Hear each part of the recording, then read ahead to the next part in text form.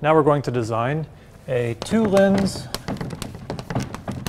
cloak.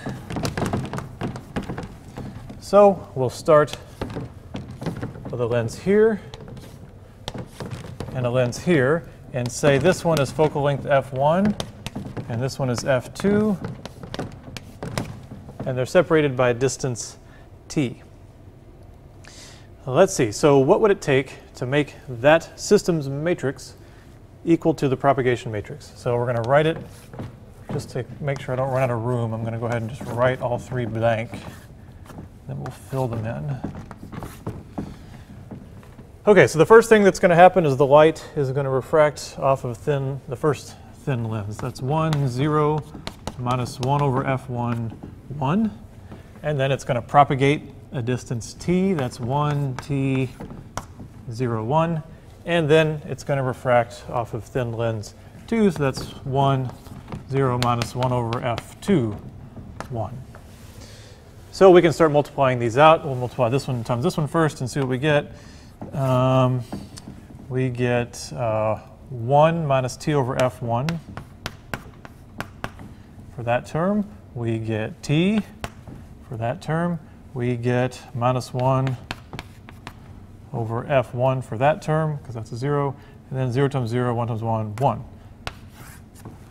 Okay, that's the product of those two. And then we'll just pull this one down so that we can see them next to each other. 1, 0, minus 1 over f2, 1. All right, so now we multiply this one by this one, and then we have our final matrix. Let's see, so this is 0 times that, so 1 minus t over f1 again.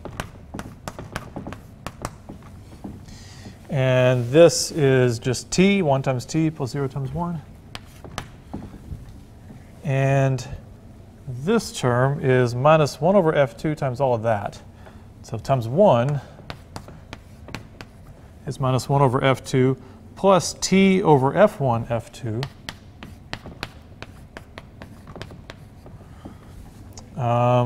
minus 1 over f1.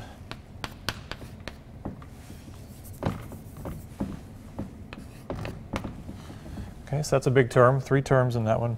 And then this one is minus t over f2 plus 1.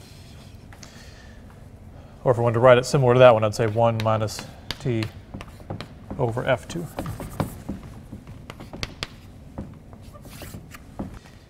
So this tells us our required condition, 1 minus t over f1 has to be equal to 1. And 1 minus t over f2 also has to be equal to 1. And minus 1 over f2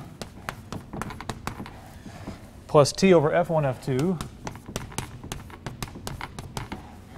f2 minus 1 over f1 has to be equal to 0. So maybe you can start to see the problem here. If this is 1 and this is 1, this thing has to be 0. That's the only way that's going to work. And this has to be 0. And this whole thing needs to be 0. So the only solution that works here is that f1 and f2 go to infinity. They can be plus infinity or minus infinity. You could work it out either way. But if f1 and f2 are infinity, that makes these terms 0. That keeps that true. And if they're infinity, all these terms go to 0. And that keeps that true. There's really no other way to make all this happen. It doesn't matter what t is. So that's actually a trivial solution. Remember way back to the beginning of the class, I told you trivial solutions would sneak up. What does it mean for f to be infinity? It basically means it's a flat piece of glass here and a flat piece of glass here.